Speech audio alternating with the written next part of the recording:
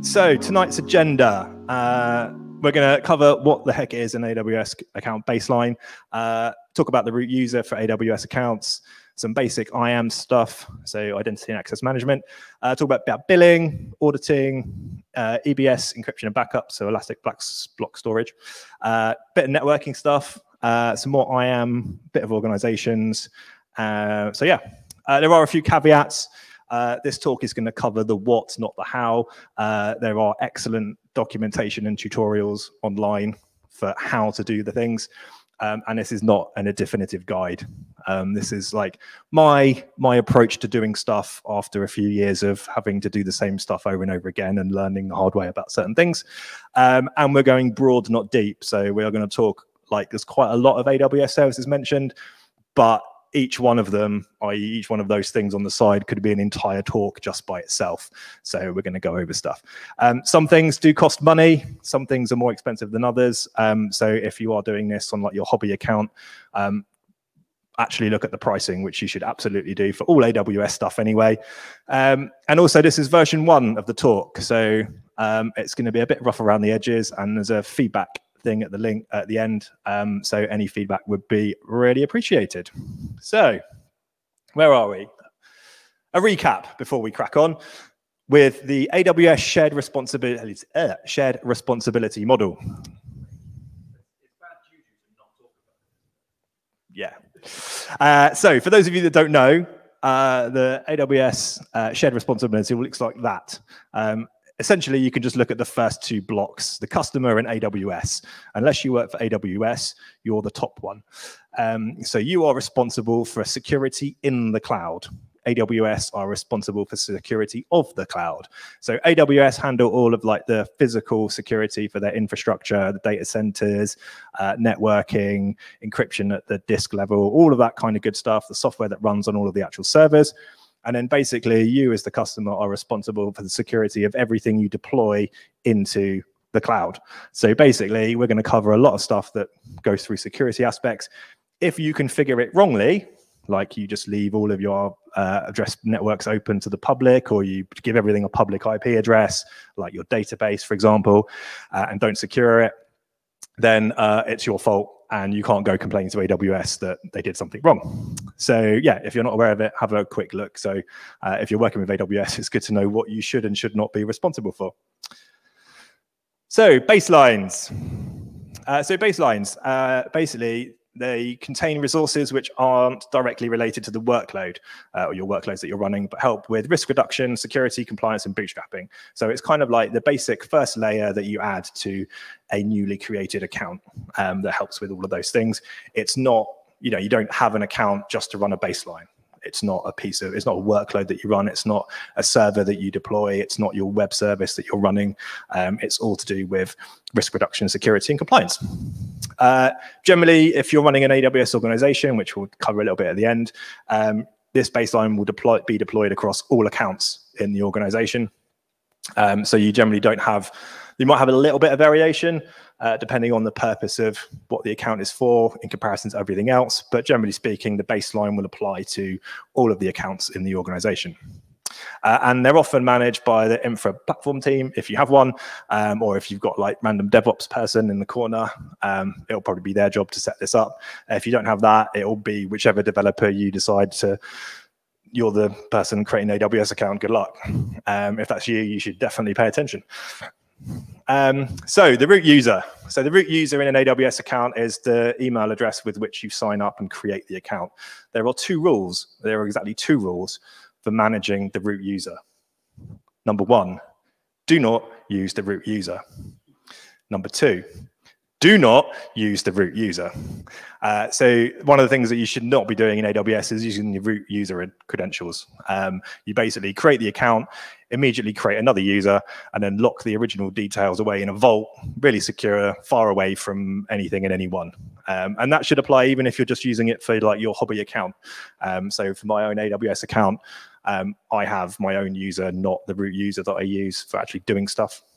So the first thing that you should do is, it's a dedicated email address. So if you're a business, or even if it's just your own account, it's always good to use not your actual email address, like, you know, your address plus AWS or something, or if you've got your own domain, AWS at. But yeah, make it kind of distinct, because it just helps with scheduling emails, because if they email you to say you owe them money and you miss it, that's probably not great. So you can actually do routing properly. But yeah, your root user should have multi-factor authentication enabled. Please enable multi-factor authentication, and also then lock the details securely away, as I've said. You will enable IAM access to billing and cost management. You Google how to do that, but it basically means rather than the root user being the only user that can do billing and cost management, you can delegate it to people or the users that you create. At which point you should then create an IAM group for administrators. You can call it super users, super administrators, Jedi, whatever you want. But create a group, assign it the administrator access policy, so that they basically get all the access to the account, with the exception to the things that only the root user can do. So the root user, the main thing that they can do is delete the account. And that's the thing that one of the main things that you're guarding against. It's like someone just coming in and just being able to delete your account. Hobby accounts, probably not so much of a problem. If you're a company and someone deletes your organization account, that's not going to be going well for you. And then you're going to create an IAM user for yourself, and assign it to that group, so that your user, which will just be a username, will then have administrator access to your account. Job done. And then you log out, log back in as that user, and then carry on doing all the other things. Basic IAM. For those of you that aren't aware, IAM is identity and access management. It basically covers exactly that: identity, so the users, and access management, the things that they can and cannot do. So what should you be setting up first? A password policy for all users in your account, including you. Hopefully, when you created your user, both the root user and your IAM user, you used a really good, nice, secure password. And now you should set a password policy that reflects that. Anyone want to have a stab at minimum password length? 16. Yeah, I'd go 16. 4 words, as long as it's more than 16 characters. 60 words, just a sentence.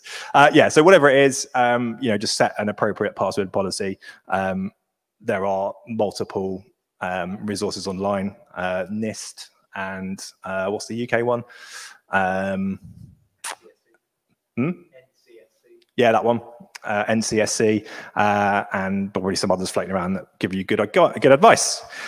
You should enforce multi-factor authentication, but allow user self-management.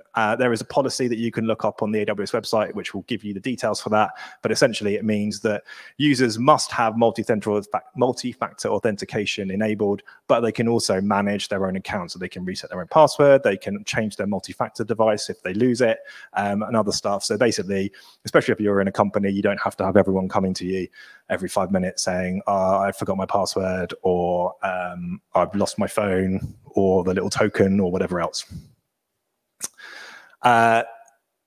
You're going to, so basically you create an IAM policy and attach it to the groups that you want to have that policy. So any human user should have that policy attached to them, which basically then says any action that they take within AWS must have been authenticated via multi-factor authentication. And if they haven't, then it won't let you do anything. You probably want to create some groups as well. So we've already created an administrator group, and if it's just you and it's your account, you can probably just get away with just doing that. If you're a company, you probably don't want to give everyone administrator access to your AWS account, regardless of who they are. Almost certainly, you don't want to give the CEO administrator access to your AWS account unless they're tech-minded. But usually, you're going to create a bunch of groups based on functions within the business that people will need. So like you can have a viewer group, so everyone can have like kind of view access, read-only access to the account and the resources within it. You might want to be a little bit more specific with that. Developer group for obviously the developers. You might want to give the finance people access to the billing, cost management, and the ability to change the payment methods and stuff like that. You might have a power users group. Whatever the groups are, they're going to be based on what your business needs. But there's just some ideas to give you some ideas. You're going to attach relevant policies. So AWS provide a whole bunch of pre-managed, AWS managed IAM policy, so you can give access to people to different things. So they've got full access to certain services. They've got read-only access to certain services. They've got power users. There's all kinds of stuff. So obviously you're going to use those as much as possible, because don't write your own IAM if you can avoid it. If someone has done it for you, just use that and just attach it to the relevant groups. You want to be aware of granting too wide permissions. So particular things to bear in mind. So CloudWatch logs, S3 buckets, secrets manager, parameter store, encryption keys. Those are the kind of things that contain more sensitive stuff rather than just a list of EC2 instances or Lambda functions that you're running that you might want to actually not give people access to. So either you put in an explicit deny in with policies that you're creating, or you don't list it in the allow list that you're creating for the policy. So yeah, just be aware of permissions. Billing. Question. The best allowed is what you get, other than a deny that trumps everything. There's lots. So the question is like, generally what's better, allow or deny? I would say there's use cases for both. It depends on what you're trying to achieve. Obviously, yes, deny trumps everything. So you can have all the allows that you like, but a single deny anywhere in the chain of whatever policies will block access to that thing. So you can get into scenarios, for instance, if you've got a deny policy on a group, but then like an allow policy on another group, that you lock yourself out of stuff. So if you're in the administrators group and you've got the administrator access policy, but then you attach another policy that denies things, then even though you've got admin access, the deny policy will take precedence and you will be denied access to those things. So you can kind of shoot yourself in the foot a little bit. So I would just say be careful with denies because they're so explicit. Yeah. So billing. This is useful even if it's just your own account.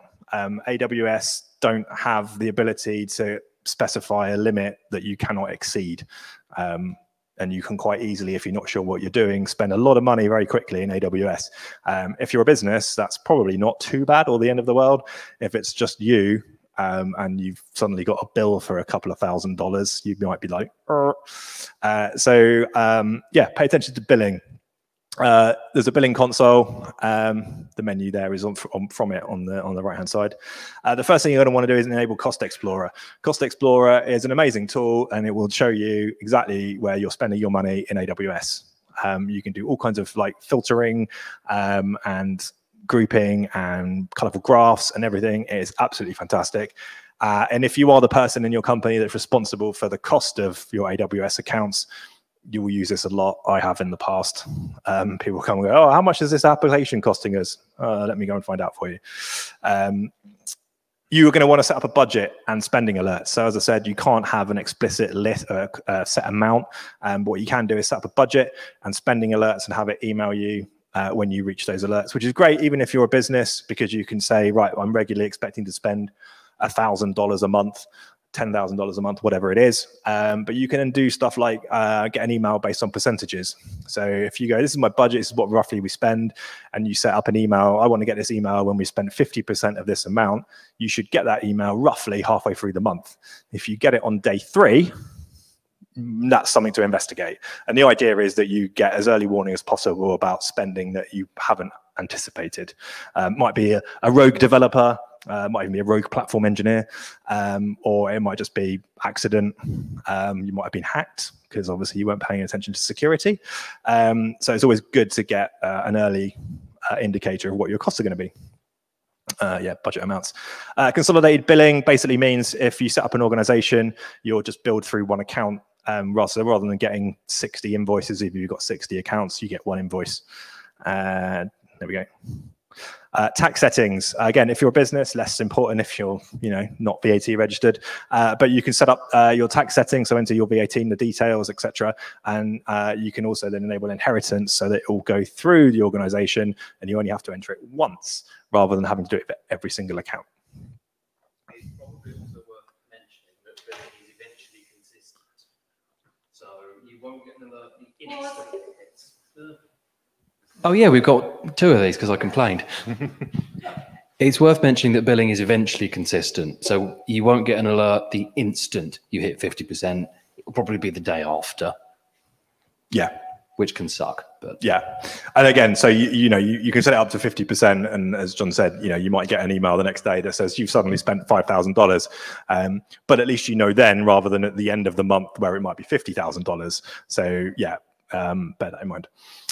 So auditing, for that you're going to be using CloudTrial, which is basically one of those things that you turn on.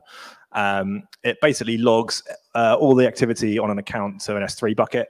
There's management accounts and management events, and I want to say data events, something like that. But basically any activity, any API call, anything the user clicks on the console, all of that kind of stuff basically gets logged to an S3 bucket.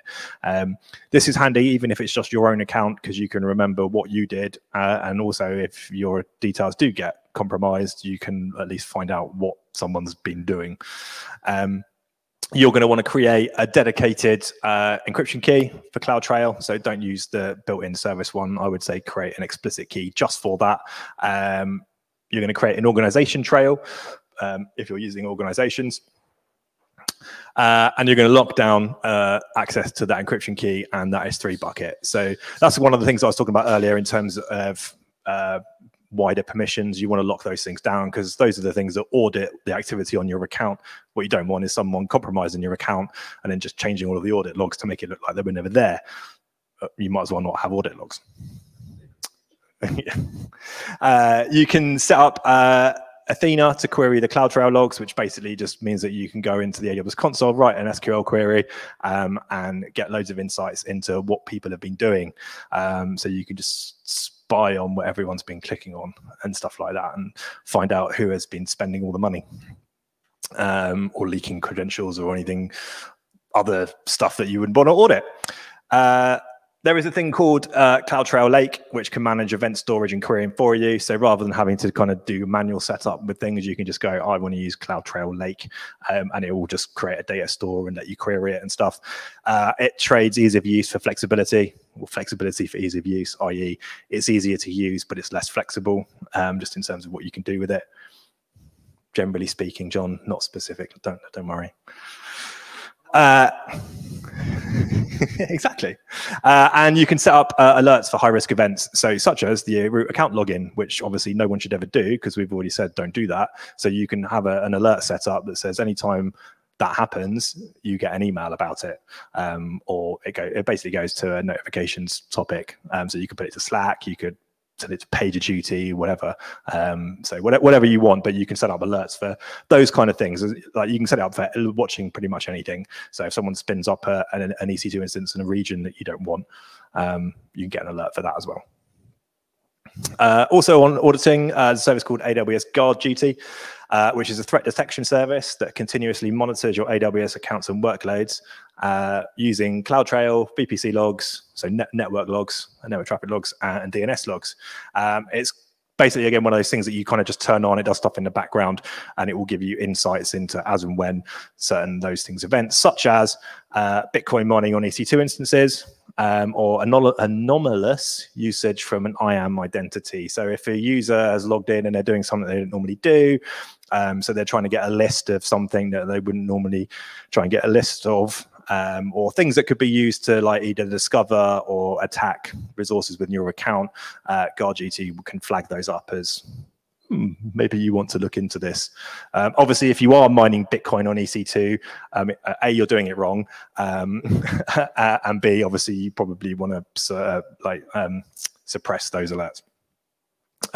You've got to enable it for every region explicitly. So if you are using loads of regions, you've got to go into every one and enable it explicitly. If you're only using a couple, you could probably just enable just a couple that you're using. You can also do it programmatically, so that you only just run a script and it does it all for you. And also you can automate response workflows. So you can basically, when an event happens, you can trigger a Lambda function that can remediate that thing. Obviously that's a little bit more involved, a little bit more work, but it is kind of possible. So you could say, for example, oh, if there is an EC2 instance mining Bitcoin, terminate it with extreme prejudice, for example. AWS Config. So GuardDuty and Config, they're kind of, I'd say they're optional, definitely for like personal accounts. You probably don't need to them. GuardDuty you could probably get away with because it's fairly cheap. Config is still quite cheap, but it's also a bit more involved in its setup, and you probably don't really need it. Even if you're a small business, you might not even need it then. Cool, no extremely negative reactions in the room, so that's good. It's kind of down to your risk appetite, etc.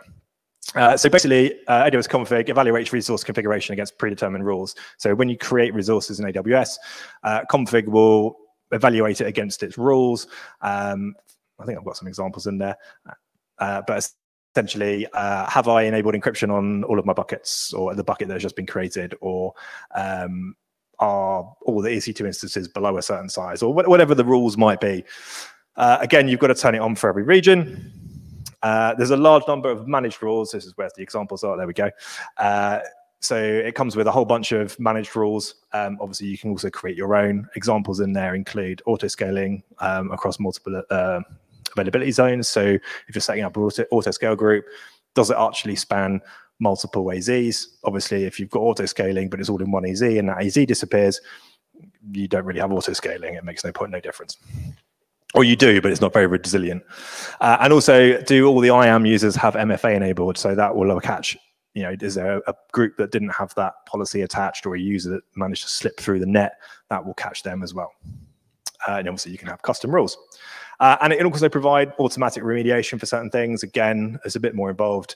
I'm not going through the hows. I'm not doing a tech demo that will fail. Excuse me. AWS encryption and easy backups. Encryption is one of those things that you definitely want. AWS have recently changed S3 to enable encryption by default, so you can't, I think you can turn it off now, can you? It's just there. Are there exceptions? Yeah, there's like some, if you create an account after the date, it's just encrypted, tough. You can't yet do that with EBS.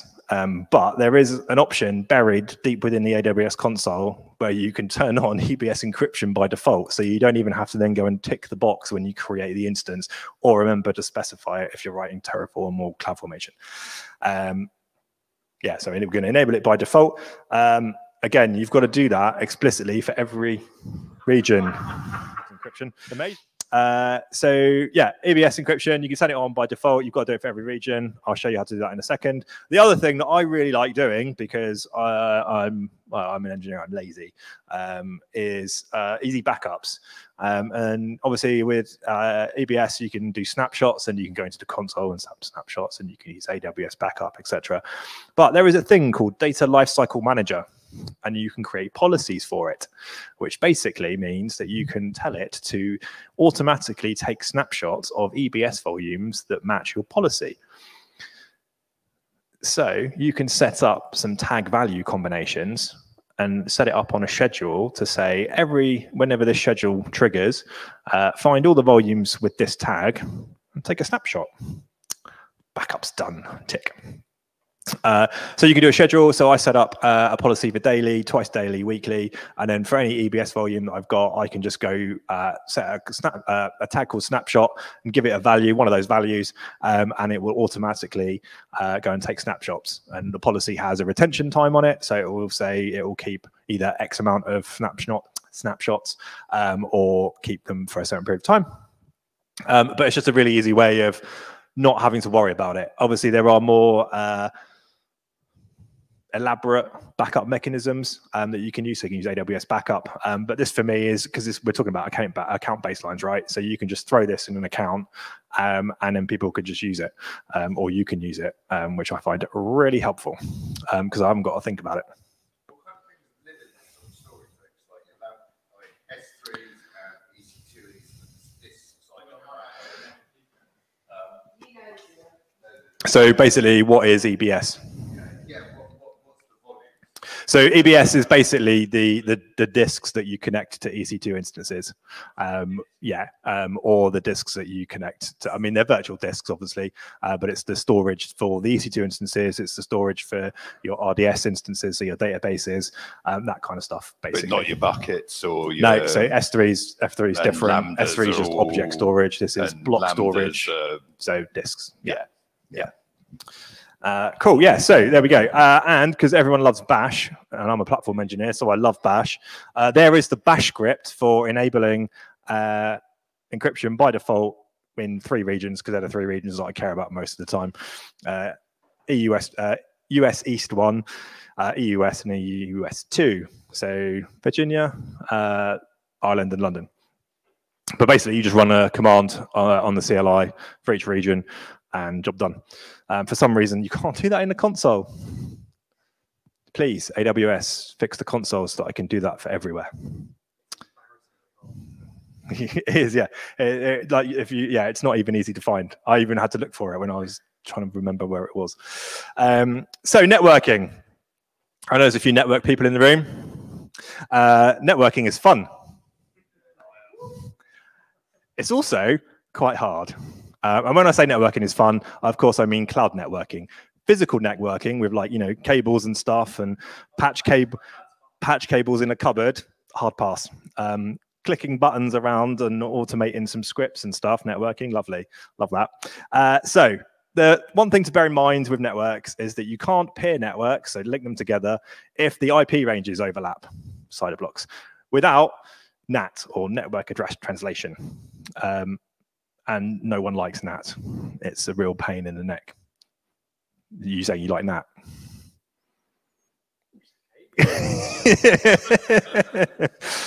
So yeah, it's a bit of a pain. So basically, we'll come on to IP blocks in a second. But every region in an AWS account will have a default VPC, virtual private cloud. Yeah, there we go. See, virtual private cloud. So its own private network. They all have the same CIDR range. So 172.31.0.0/16. That's the same in every region. So obviously the second point, you can't peer or connect networks with overlapping ranges, means that by default, you can't peer 2 VPC or 2 default VPCs across AWS regions. I don't know why they all have the same IP. I mean, consistency maybe. Maybe do your own networking, which we're going to come on to. So yeah, so bear that in mind. And they also only have public subnets. So by default, anything you put in them will get a public IP address, which is probably not where you want to put databases and other things that, well, pretty much anything other than a load balancer, generally speaking. Sorry? Yeah, so that's where you get NAT. All right, smiles. Yes, that is a private network, but it will get, the things will also get public IP addresses if they're in a public subnet. I'm not going into the hows and details of networking. Yeah, not doing that. But point to bear in mind is having a network plan, however simple, doesn't have to be super amazing. Will save you a lot of stress later on. I was chatting to Jack earlier, and he's like, "What do you do when you've run out of IP space for like the entire private range?" I'm like, "I don't know. I can't help you." But yeah, have some kind of vague plan. And I'm just going to go through kind of what I put in my baseline, because it's flexible and it kind of gets you out of problems later on. Obviously, if you're working for an organization that actually has its own networking plan set up, then you can pretty much disregard this, or you know, feel free to disregard it anyway. But this is kind of just what I do and what I recommend to people because it's worked for me in the past. So quick recap on private network ranges. There are 3. You can look at this up on Wikipedia. It's a really interesting read. There is the 192.168 address space, which people probably recognize. There are 65,000 addresses in it, and most home office and networks use that space. I don't know what we use here, actually. But yeah, almost certainly everyone's home network, unless you're doing something fancy, we'll just have that because it's what most home routers come with set up. 172.31, blah, blah, blah, blah. There's 1 million addresses in that. That's quite a lot for any company to be able to use. A couple of things to bear in mind with this, though. Docker uses 172.17 by default. So obviously, if you've got an IP range that uses that and you're using Docker, it may or may not get a little bit confused, and you definitely just don't want to be debugging network problems because it's such a pain. And obviously, we've covered the default VPCs use 172.31. There is an entire 10-dot block, so /8, with 16 million addresses in it. Now we're talking. Just use that. Yeah, because most of the time you won't conflict unless, you know, you're Joel over there who runs his own. I'm not talking IPv6 either. Obviously, you could use IPv6, but I mean, yeah, I don't want to. No one wants to. Yeah. I just say use the 10 block. Oh, sorry. Question. Go on then, Joel. Sorry. I'm not trying to be difficult. There's actually a fourth one. There's another fourth range is under 100 dot. It's used for CGNet. Oh yeah, carrier grade NAT. Yeah, I'm not talking that. I mean, you are technically correct. The best sort of correct. I would deem carrier grade NAT as out of scope for this. This is an account baseline. If you need carrier grade NAT for your AWS network, like what Jack was talking about earlier, or even though they were in Azure, but you know, then yeah, don't be listening to me talk about networking. This is like simple stuff if you're not sure, and this is a bit of an intro. Anyway, so take the 10 block. I divide it up into /16s. So for each network, that gives you 65K addresses in each network, and you can have 256 networks. So if you're running, say, a network per environment or a network per account, you can have 255 of those. For any business, it would probably take you a reasonable amount of time to use up 255 networks. And again, if you get to the point where you get anywhere near that number, don't be listening to me. At some point, you would have hired a network professional who will come up with a strategy for how you actually want to set everything up and migrate you. I can recommend someone if you need.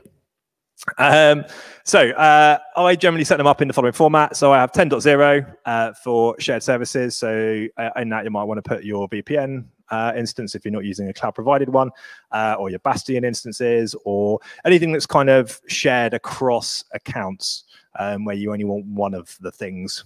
Then we've got obviously production, which I put on 10.1, staging that I put on 10.2, and dev on 10.3.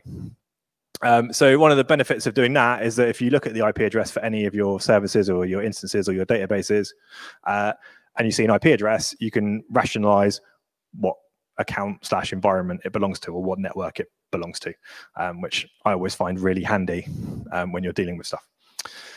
That's the general structure. I'm not going to dwell on it too much, but basically you get 3 public subnets, 3 private subnets. Because you're going to deploy most stuff in private subnets, you get 8,192 addresses in each of those subnets, a bunch of unallocated space. So you could have private subnets for your databases if you wanted more subnets. If you wanted more availability zones, then there's space there for that.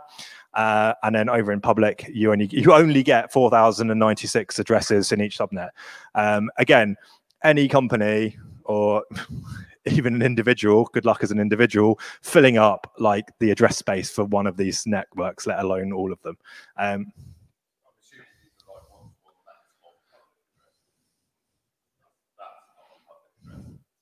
Yeah, so this is I'm not talking external to AWS. So what you see if you connect outside of AWS inwards, this is just within your own little private network boundary. And you can obviously because they're different networks, you can pair them together using various tools and techniques, which I'm not going to cover. Peering or transit gateway are the main ones. Private link, direct connect, blah blah blah blah. But because your main thing you're bearing in mind is that the addresses or the IP ranges don't overlap, so that it gives you the ability to then connect them later on if you so wish. Obviously, production shouldn't be talking to staging generally, but if there is ever a condition where you want to do that, maybe you want to link something to copy some data somewhere or whatever it is, at least you've got that option. Whereas if everything's just using the same range or you've constrained yourself, then you don't even have that option. So it gives you the ability to make conscious choices about what you do and don't want. I felt a question. So yeah, sorry. So good question. What's the difference between private and public here? So here we're talking the subnets within AWS. So within AWS network, you can have it's got the concept of private subnets and public subnets. So private subnets are only visible or routable within your own network. So nothing from outside can see into them ever. unless you actually explicitly route something via a public subnet to it. So it's a little bit complicated, and I don't want to dive too deep into networking. We can chat afterwards, and I'll kind of go through it. But yeah, the stuff that's in public subnets will generally get a public IP address. So if you were to create an EC2 instance in a public subnet, it would also get a publicly routable IP address that random people on the internet can then hit. And that may or may not be something that you want. Obviously, if it's your Bastion host or your VPN instance, you probably want people to be able to connect to it from wherever. If it's your database, you probably don't want random person in random country trying to hit your database. I mean, obviously you should be running databases in RDS anyway, but again, you would still get a public address if you tick the box. Whereas if it's in a private subnet, you're reasonably certain that, bearing in mind, as long as no one's done something really stupid, which is possible, that the people on the random internet can't connect to your stuff. So even if you have a security group or a firewall rule that says just allow anything from anywhere, that anywhere isn't the public internet. So yeah, does that help? Yes. I'm just going to have to keep this, aren't I? The point is, a public sub, every instance, resource, whatever in AWS, always gets a private IP address. That's what that range is. If it's in a public subnet, it also gets a public IP address. But you don't see it on your interface. Like that. You see it in the console. Yeah. But yeah. You basically, if an EC2 instance in a public subnet would have two IP addresses. It would like two network interfaces, one with the private address, one with the public address. And yes, you can do stuff like even in a public subnet, you can not give it a private IP address. But then we're getting too far into the weeds. So anyway, yeah, so this is how I basically set up networks when I have to spin up an AWS account or an organization. Mainly is that I can have options later on in terms of how you can pair them and connect them, and also because it means things are identifiable. So again, because you've got consistency there with the availability zones, so A, B, and C, and whether it's public or private. So if I get like a 10.1.1.1 address, I know that that's going to be in private A, for example. So I know which availability zone it's in and which network or account it's in. IAM restrictions. So very quickly, because time's getting on. So there are things called service control policies and IAM policies. IAM policies we've kind of covered earlier. That's what you assign to groups. Service control policies are at the organization level, which I'll come on to in a second, which basically override, for want of a better word, your IAM policies. So they determine like the maximum set of permissions that you are allowing in effectively an organization. So they're kind of organization wide. So you can apply things like, well, I'm going to cover in a second, actually. So you can restrict what regions you can use. So you can say, right, we only ever use Ireland, for example, as a region. So why would anyone need to spin something up in like Africa or the US or whatever? So you can set up a policy that if someone tries to create anything in a different region or a region that you're not allowing, you will just get a deny error, even if they've got administrator access in that account.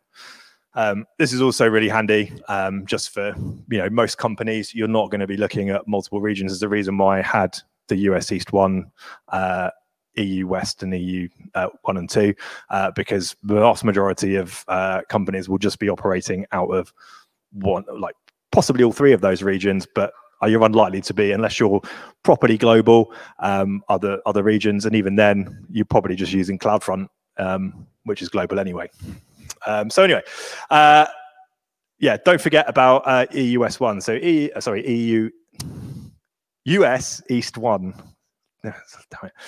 Because certain things that are global actually live in that region. So if you don't allow access to it or those services, then things won't work. So for example, all CloudFront certificates have to be deployed in that region. You can't use, even though you might have a CloudFront distribution in a different region, the certificate for it has to be in US East 1. So there are some caveats. Again, you can Google this online. There's the policy, or I've got one. See me later if you want a copy of it. Beware full access policies. So I mentioned earlier, some things you have full access policies. So for example, there's an EC2 full access policy, which will give people with full access to EC2. And you're like, yeah, sweet. Everyone can create and terminate their own instances. They can, do volumes. They can do all that kind of stuff. Excellent. Brilliant. They can also spin up really big instances that cost loads of money. You might not want that. So some of the bigger instances, reasonable amount of cash per hour.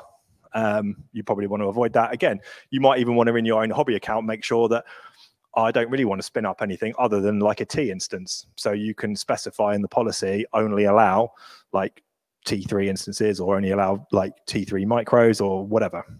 So you can restrict the instance size. Again, not just EC2, you've got Elasticache, you've got RDS and a few other things that do instance sizes. So you can restrict the size of the things that people were allowed to deploy. And again, if it's in a service control policy, that's across any account in your organization. So you could just ban people from starting X1 size instances anywhere, which is probably a good idea.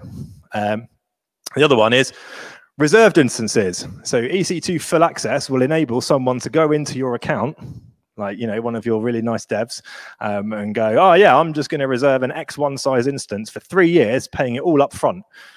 And at the end of the month, you will get a very, very, very large bill.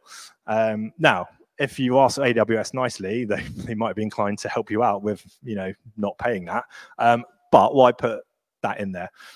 So you can just basically restrict, again, via a service control policy, for example, that no one, you probably don't want to do that via a service control policy because someone's going to want to be able to reserve instances somewhere at some point. But for example, like your developers group, even though they might have full access to EC2, you probably want to deny them the ability to spin up or to reserve instances, for example.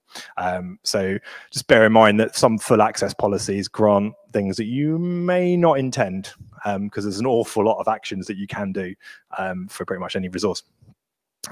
Also creating provision capacity. So things like IO operations, IOPS in EBS, so disk performance stuff. And again, DynamoDB, you can reserve capacity. That can be quite expensive if you're reserving quite a lot. So again, like you probably want to restrict who can actually do that. So who can commit me/the company to actually spending money. You probably want to restrict who can and can't do that. Organizations, we're coming to the end, don't worry. So an organization is an account management service which basically consolidates multiple AWS accounts into an organization that you can manage centrally. You probably won't have one if you're just a hobby person. You absolutely should have one if you're a business of any size, purely because it gives you options later on for growing. So just create an organization from day one. Opinion, mine, obviously, but I think the structure should be a journey based on your current situation and medium-term plans. And I'm a developer, so Yagni, you ain't gonna need it. There are, if you Google like AWS organization structure, they've got textbook ones that they will deploy for you, or recommend that you do, that have like 5 different accounts, multiple organizational units, dedicated accounts for logs, all kind of stuff, which is great if you're a business of a certain size and that becomes relevant for you.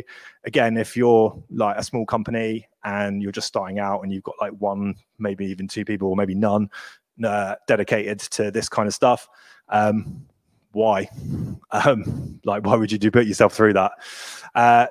So generally speaking, and yes, this is very generally speaking, because you can automate a lot of this stuff, which we'll briefly cover, but adding extra accounts adds complexity.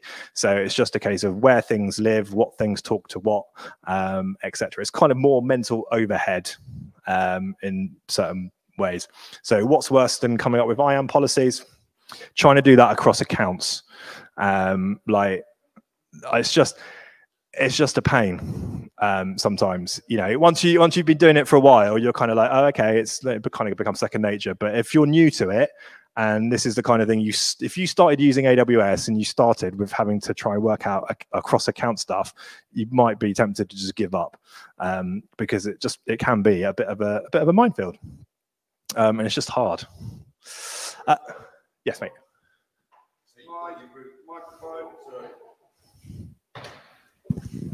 So you've got your root account, that's one user. You've got your U account, that's 2 users. You've got your mate account, that's 3. They become an organization. That's the small, or no, that's so within an IAM world. So you're the root user, your personal user, and any other user you might create are identities within an organization, within an account. Right. And then you can wrap that account in an organization, The and next you can have, tier up. yeah, and you can have joining. multiple identities in, like, and you have identities over here, identities over here, identities everywhere, if you wanted, because roles are also identities for the purposes of IAM. So yeah, it's kind of like they're the things and the roles that things might have or people might have in an account, which is like, well, an account, and then you wrap multiple accounts in an organization. There's a diagram in a second. Pictures, good. No. So if you're starting off, you're probably going to go, my organization phase 1. So if you're a business, this is probably what you'd start with. So you go, I'm going to create an organization. You have an management account, which is the the account from which you say create an organization.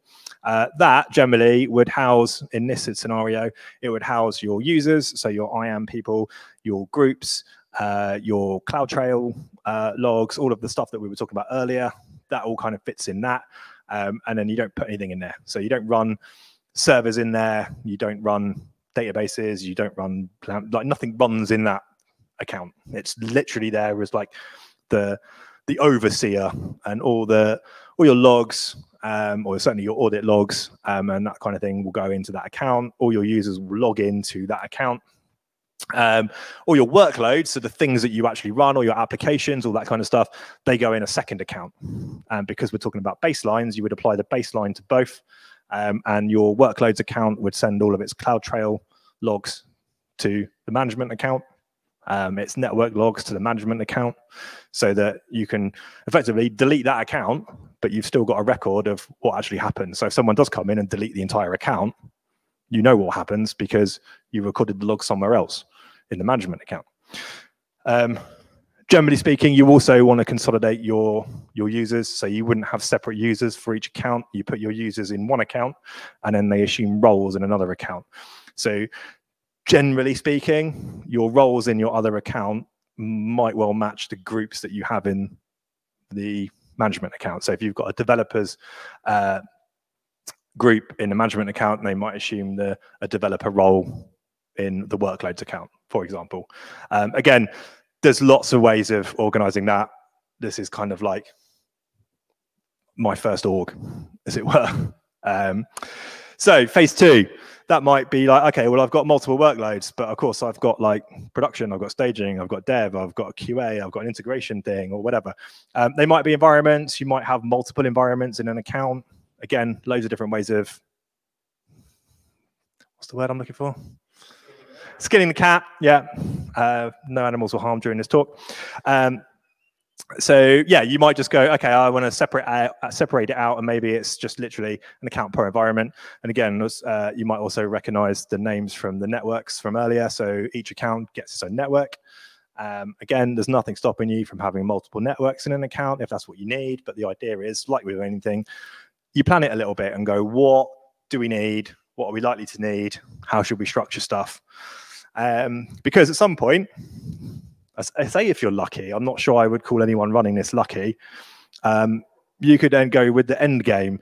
So that is a diagram from one of those textbook things I was talking about earlier, which is a representative organization unit structure from an FSI banking customer. So if you're a bank and you really, really care about like isolation, security, auditing and stuff, and you've got loads of different departments and they're all running different workloads and kind of all this kind of stuff, and you've got loads of people and also loads of people to admin stuff, you can split everything out into really isolated accounts, organizational units, so groups of accounts. So you can assign policies to each of those things individually.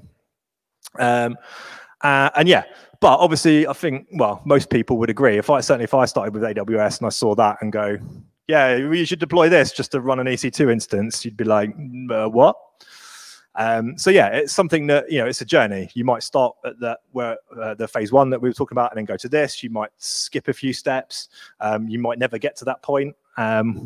lucky you. You might go for something in between. It will totally depend on effectively what your company is, what it does, what it's going to be doing, how it's structured, all that kind of stuff. Yeah. So I did say at the beginning, I'm not going to go through the how, but the how part is actually really easy. Automate stuff. At no point, generally ever, mate, you can do it with one account. Doing it in 2 accounts is just a bit annoying. Doing it in multiple accounts, just clicking in the console, just don't. So automate as much of this as possible. So you should have some form of deploying an account and baseline, applying a baseline to it without actually having to do loads of click ops in the console. Terraform for the win. I love Terraform. I think it's awesome.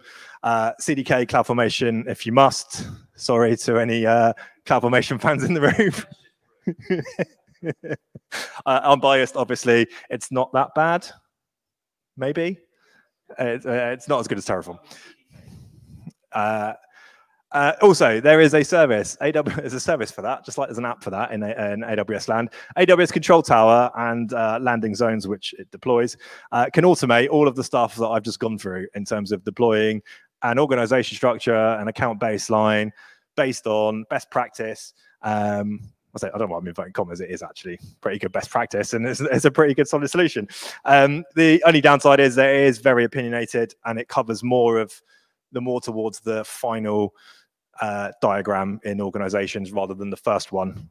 So it's more geared towards kind of if you're coming from like on-prem maybe and you want a particular structure, it will get you to the later steps quite quickly. As I said, it's very opinionated, and it kind of trades flexibility for speed of deployment. So you can deploy stuff with it very quickly, but there's a certain amount of flexibility that you lose. Don't look at me like that. There is. I'm not covering that. there are caveats to it. So again, Control Tower is something you're only going to need, which is I mentioned it at the very end, if you're a business of a certain size and you want to do certain things.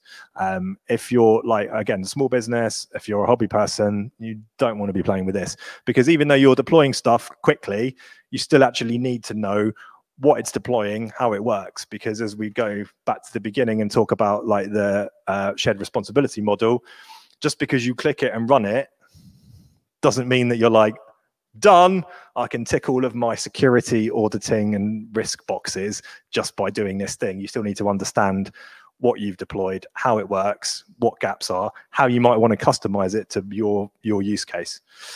Yeah, you still need to know what it's doing. That's it. Thanks.